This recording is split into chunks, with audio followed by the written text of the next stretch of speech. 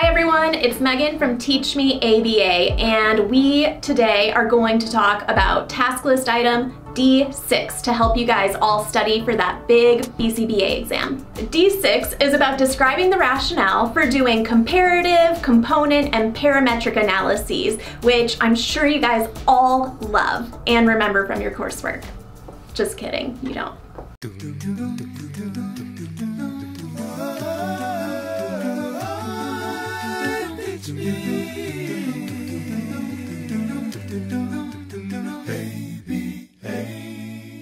Comparative analyses are actually super helpful, and so while all of these are complicated, hopefully after today's video you guys will understand why they're important, otherwise somebody wouldn't have invented them, and how you can actually put them to use. So a comparative analysis is taking two or more different interventions and comparing the effects of these interventions on a specific behavior. So if you think of comparative analysis, it has the word right in it. You are comparing. A component analysis. So if you think about what a component is, it's a part of something, right? It's a larger part of a bigger whole. A lot of our interventions have a lot of moving parts, and so it might be difficult to implement something that's so comprehensive for direct care staff or even parents. So it may be useful to do a component analysis where you see the effects of either adding or removing different components of a specific intervention. So for example, you might have a behavior support plan that includes teaching functional communication, putting the behavior on extinction, and rewarding the absence of behavior for a period of time. You can isolate one of those components and see if in isolation it'll work, because if one of those parts of treatment has the same impact as running all three, you can really simplify and make it easier to run your intervention if you figure out which component is actually relative to the changes in behavior that you're seeing. The last one I think is what confuses people most, because it's not a word that we use in everyday conversation. And this is parametric analysis. And I like to think about the word metric in there. Metric is like measurement, right?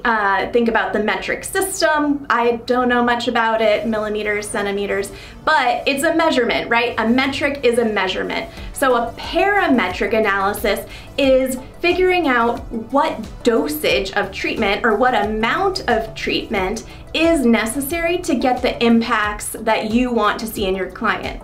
So if you can get away with providing only 10 hours of services a week and you had been providing 40, but you can get the same bang for your buck for 10, then you might want to do a parametric analysis and see what dosage of treatment hours are effective. This is also really helpful if you have clients who are on psychiatric medications. These medications have tons of side effects, and so if we can whittle it down to the lowest dosage necessary to maintain appropriate behavior, then you can really do a lot of benefit for your client. So you might also want to work with psychiatrists to collaborate to say, okay, how can we tweak these medications, and we'll help you measure the effects that these different dosages have on behaviors.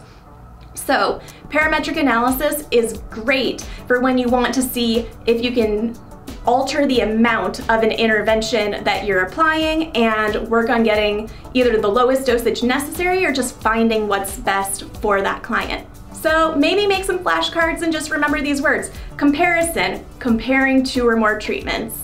Component, figuring out what part or component of treatment works. And parametric, the metrics, the measurement, what amount of treatment is necessary. I hope you guys found this video useful. Happy studies. Don't forget to like, subscribe, share us with your friends, and drop us a comment or a question if you have any help that you'd like.